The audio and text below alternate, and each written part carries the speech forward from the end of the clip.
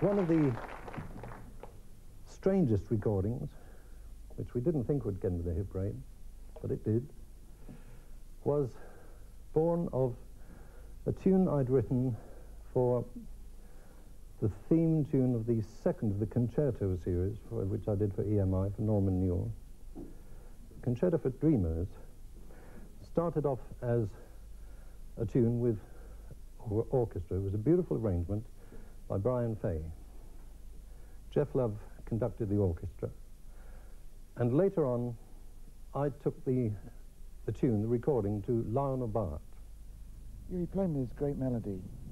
He does compose a highly retentive melody, as it happens, which is basically simple.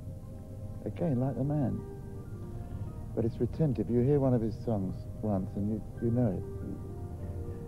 And I did a lyric for that piece. It's called Always You and Me. And Russ made a record of it where he just spoke the lyric against himself playing. And it's a very moving thing. It still stands up, I think. You can multiply, or you can divide. But answers must agree that in the end, side by side, there's always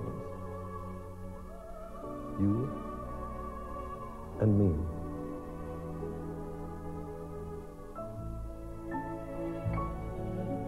You can take away 2 from 3, and you'll be left with 1.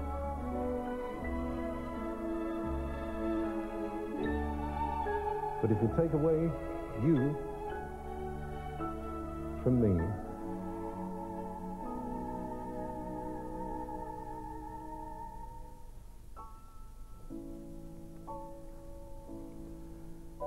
I'll be left with none.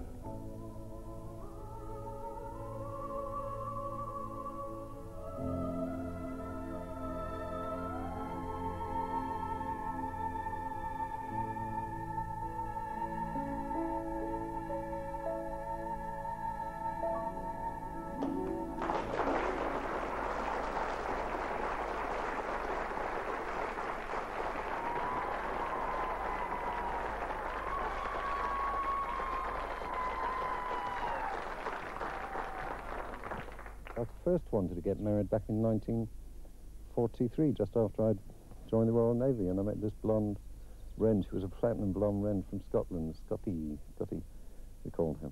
And, you know, there was a very young juvenile thing, and she was very young, and it didn't work, particularly when I came on my first leave and saw her sort of sat across the knees of about 6 other sailors in the same pub. So that sort of didn't work too well, didn't take off, in fact. There was another young lady who I won't say too much about because she's still alive, and I think we could have married had her father not said to her while I was working in pubs and playing the pianos, and he said to her, "I'm not having a daughter of mine marrying a professional beggar," which sort of put the kibosh on that, and we parted company. Then I wanted to marry again way back in 1963 to 74, and she was a beautiful girl, Hazel, her name was. She was a lovely woman. And I went abroad. Unfortunately, she went into hospital for what appeared to be quite a minor thing and died while I was abroad. So I don't think it's anything more in the future.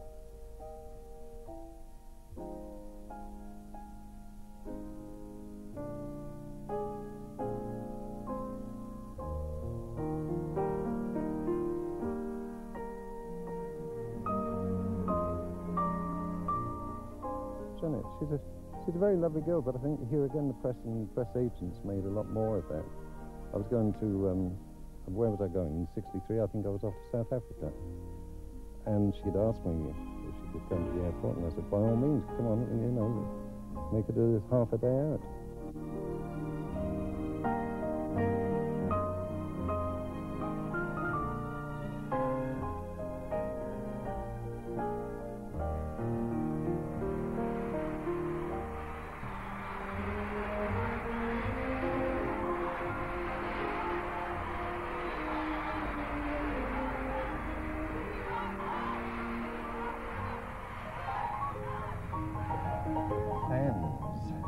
fans can be very, very glorious, and one or two of them can be problematical. There was one, it was quite humorous, although it was rather sad at the same time. I found her one night in my coal cellar, in my coal shed, if you don't mind. She didn't come out singing Mammy or anything like that, but she came out with a tray of tea, singing Tea for Two. Now what do you do? You know, there's no answer to that sort of thing. But fortunately, there are not many waitresses who hide in coal sheds.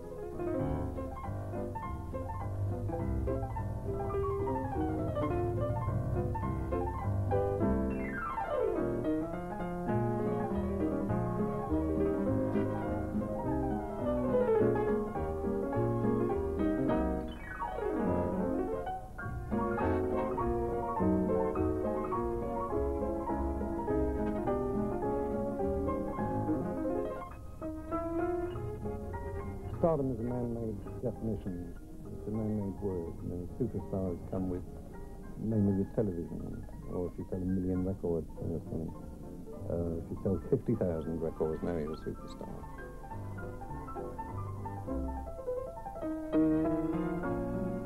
This necessity which is banged into everybody nowadays, you must be top of the hit rate, top of the hit rate, top of the hit rate. You don't have to be number one in the hit rate. You have to be confident in what you can do, know that you can do it, and don't try and exceed your limits. Don't go outside it. Then, if you know you've got an audience, then I believe it's your job. It's your duty. If you've got a talent, it's your job to go out and give it back. It's getting more like it now, isn't it? Right, I want 2, 3, 4.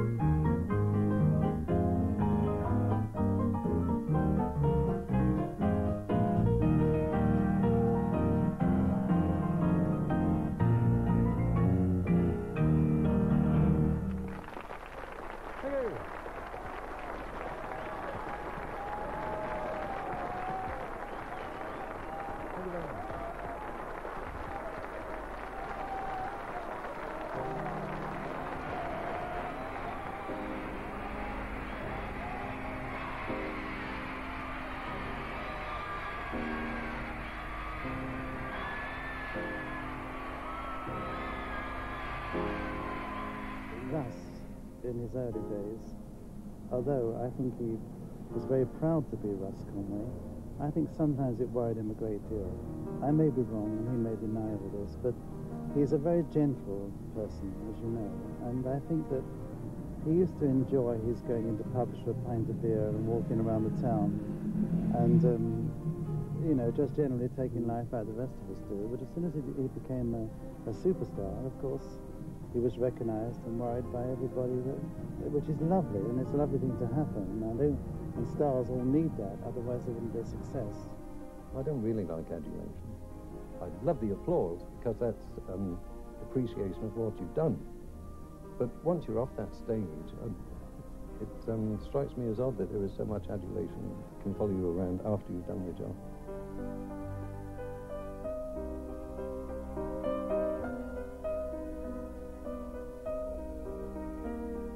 I could identify with his problem because in another way I've had to, in my life, had to put out a facade all the time.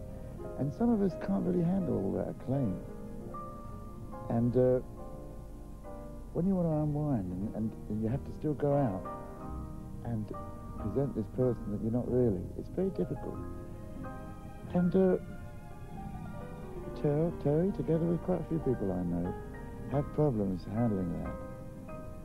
They're usually the real people, which he's one of them. I always think of Russ as kind of boy next door. In fact, that was the image that I tried to promote on records, that he was the kind of boy that lived next door, and you went in and said, oh, give us a tune, Russ. I mean, that to me sums him up.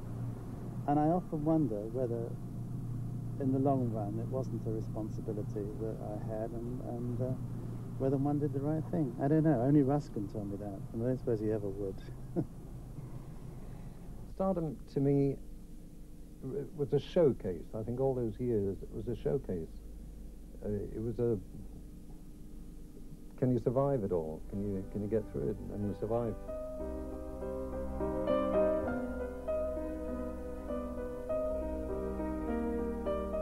I bought myself an old sort of tarted up ambulance. You know, it was an old Vauxhall with a light on top and an ambulance. And the psychiatrist said to me later, he said, the way you were going, your next purchase would have been a retired hearse. Which I thought a lot about, you think.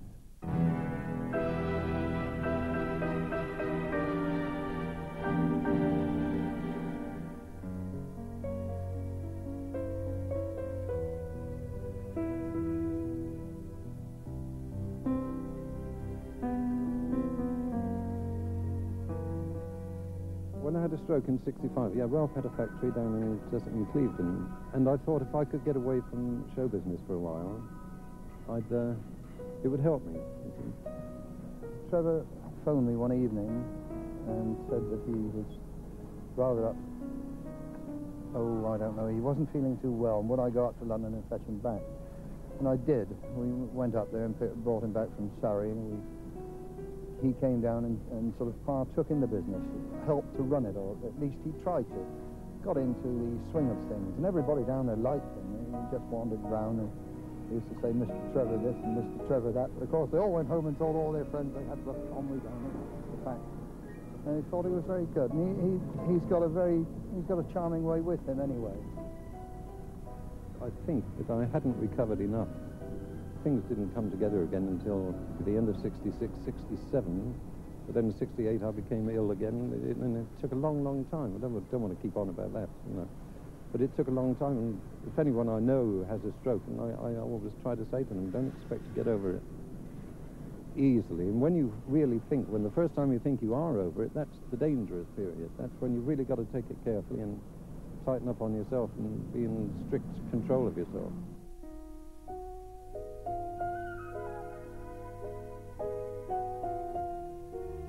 Later on in March 1969, my housekeeper brought me up a newspaper.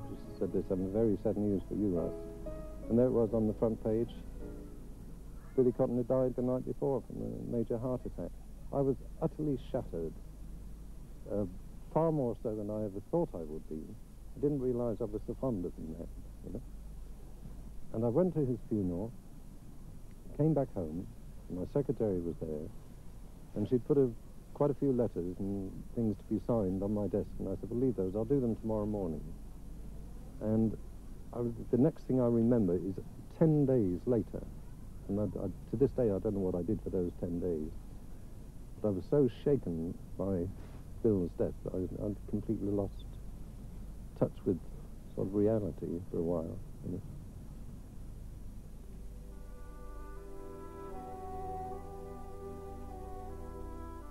I was very, very comfortably off back in the early 60s. By 1971, I'd gone broke, almost. I had to sell the house in Surrey, repay the mortgage. I came out with about an £850 profit, went into London, having de-furnished a 14-room house in Surrey, tried to stack it, most of it, into the basement flat of a house in Notting Hill. Didn't succeed, so I sold everything and I sat tight in this 2-room basement flat for 2 or 3 years and then started all over again, which I didn't mind at all. I'd made a few mistakes and I'd learned a lot of lessons by then. Mother was always confident about his success, and I remember after the occasion I quoted when I was taken to church to hear him sing a solo. I used to get a little bit fussed at times to think I was dragged off, but I always remember her words to me. She said, "One day, my son, you'll see his name in lights at the London Palladium." And of course her words came true. Regretfully, I think the tragedy was that she never lived to see it, because she would have been very proud of him.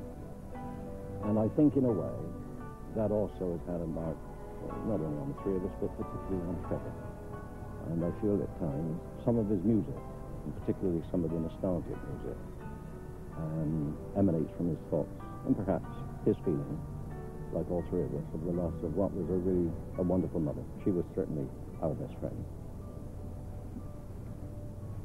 I was only just 15 when she died, so I don't remember a lot of her.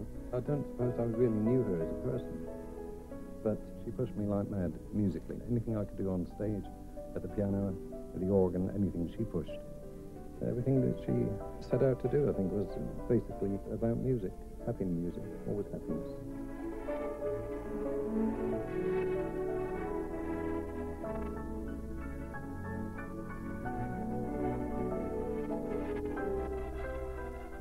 I started writing an autobiography way back in 1963, and I think I had a cheat to do it, but I was put up to it, by someone who wanted to ghost it and all that. And the tentative idea was then, and still is, Mother, was it worth it?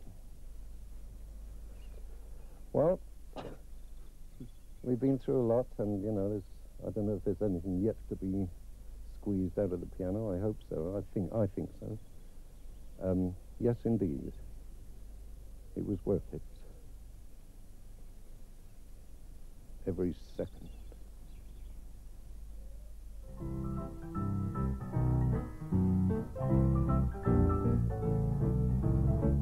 It is rather like as though my career's coming up to the second time around. I have no intention of retiring, not the way things are. And it's a compliment, tremendous compliment, that so many hundreds of thousands of people still come into my theatres. I'm working more now than I even did in about 1960. And we're talking nearly 30 years ago. It's a long time ago, that was. I enjoy doing what I do. I love playing the piano. I enjoy being here, to be able to, to be so lucky to be given the gift to play the piano. It's an instrument that anybody, children, can go to and just touch it, and it'll give them something back. I don't think one word could really describe him, to be honest with you. A man of many moods. Some sadness there with him, but always in my company, or I in his. A good laugh, prankster, generous, and a gentleman.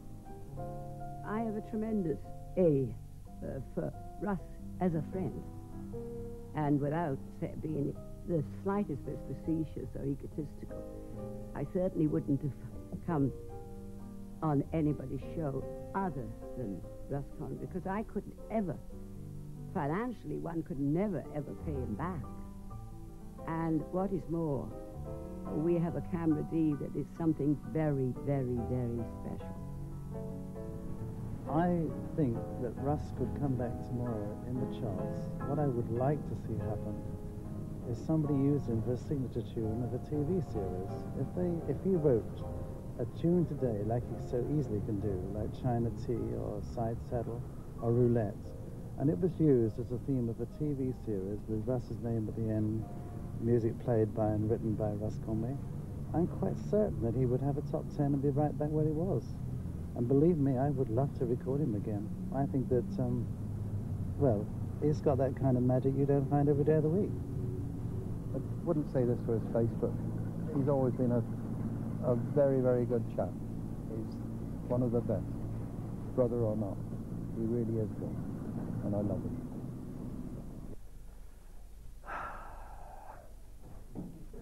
Right. And as far up to date as I could get was to write a new tune, although alluding to the past. So here it is, and I called it A Long Time Ago.